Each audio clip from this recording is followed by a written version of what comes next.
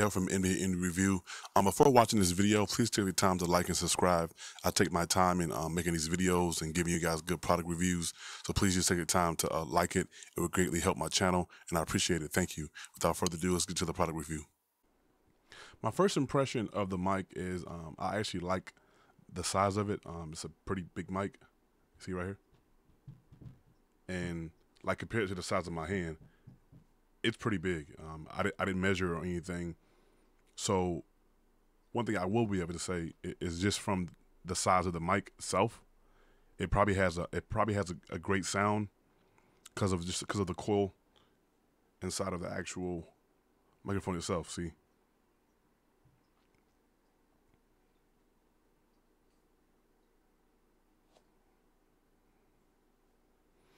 It does have RGB lights.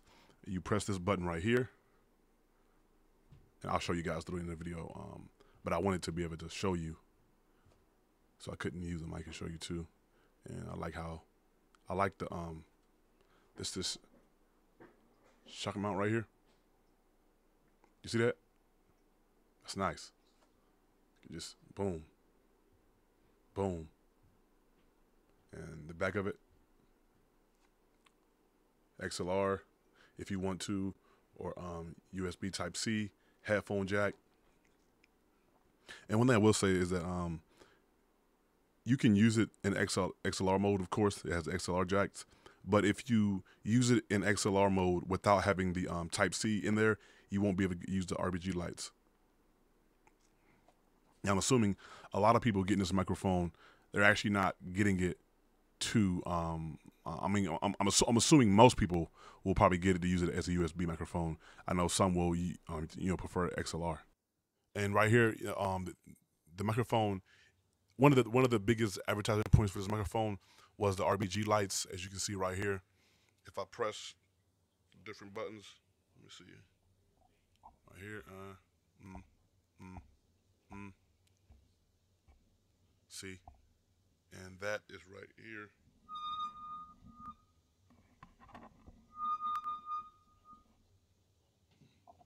Hit that button.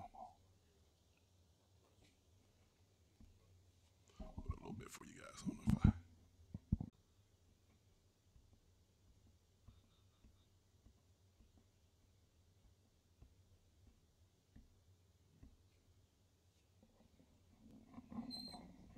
And I will say,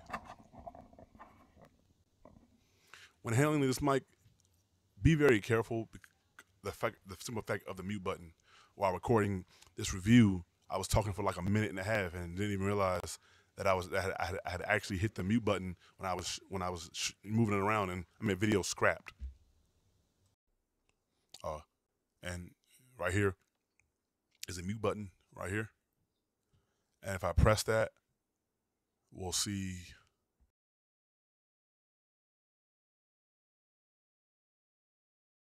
And it's that simple. One of the things I will say about this microphone that kind of like, I wish they would have had a mute button instead of like a touch the microphone type of thing, because oftentimes if you're handling the mic or whatever, you can hit the mute button and not even know that the button is muted. You could just be talking and rambling on, and you look down, you go to hear your recording, no audio. So I guess if you keep it like this versus the way I had it before, which is like this, it won't be a problem. You'll be able to know. We'll move right down now. Yeah, I just wanted you guys to be able to see the colors and stuff. Now that you saw all that, move it down. It's like all in my face. But as many of you guys who watch my review videos, you know that I prefer dynamic microphones. I always say why. I look down real quick to make sure it was recording. I don't want to be recording and talking for like 5 minutes. Look down, it's red, so I like to look down real quick. But one of the reasons why I prefer dynamic microphones is, like I said before, my kids right now are upstairs playing and boom, boom, bam, and you probably can't hear this right now. You probably can't hear them, so that's fine.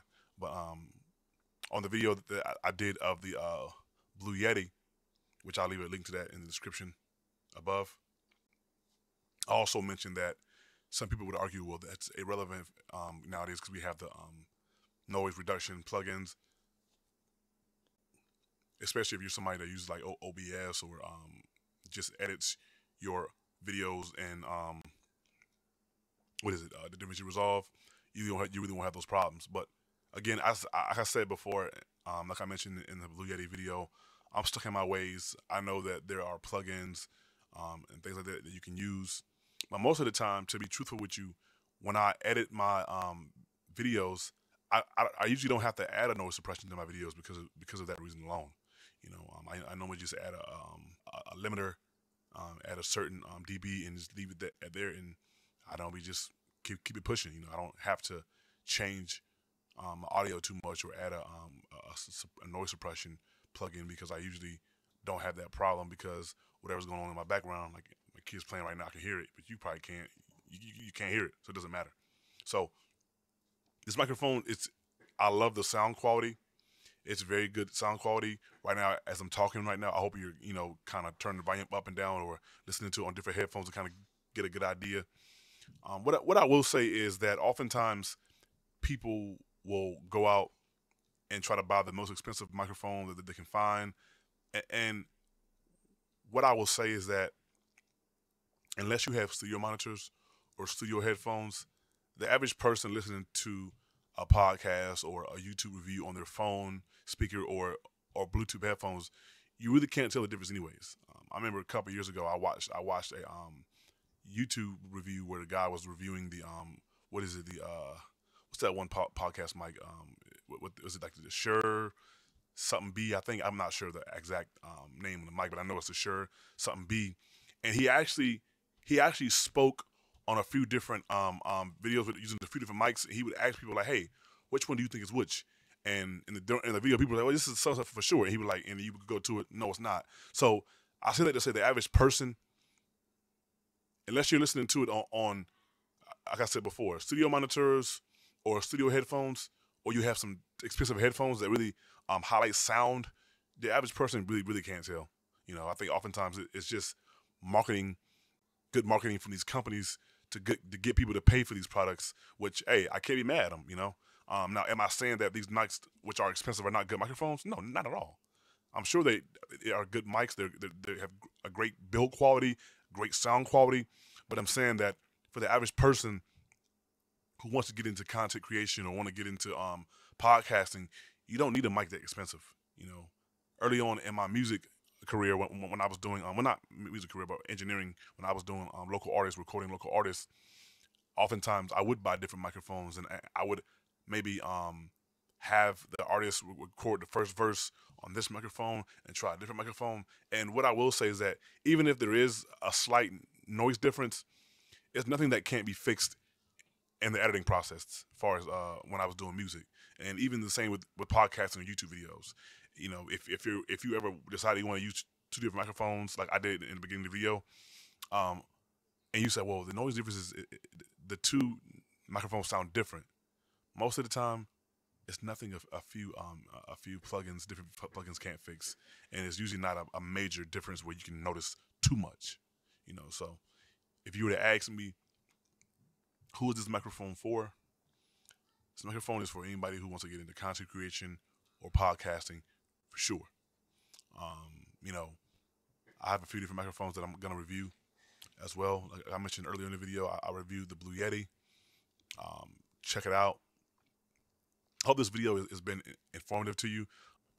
Like I said, I know oftentimes when people are looking to get into different audio things, whether it's podcasting, content creation, or even vlogging, they just go on YouTube and look at reviews, and they want to just make sure that, am I getting a good product for the price that I'm paying? And is the quality of the microphone or whatever gadget I'm getting, is it a good quality for the price? And so for that, I would say yes, yes, and yes.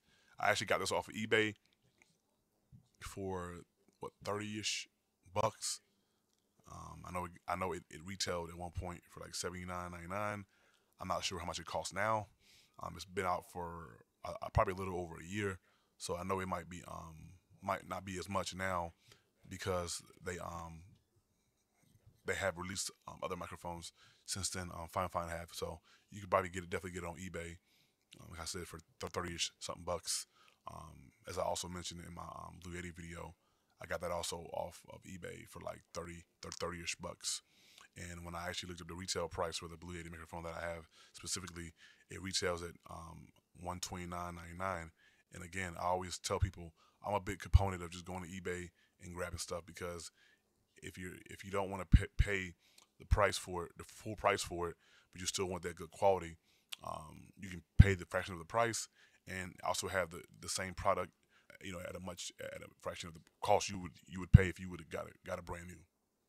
I love the microphone. I think it sounds great.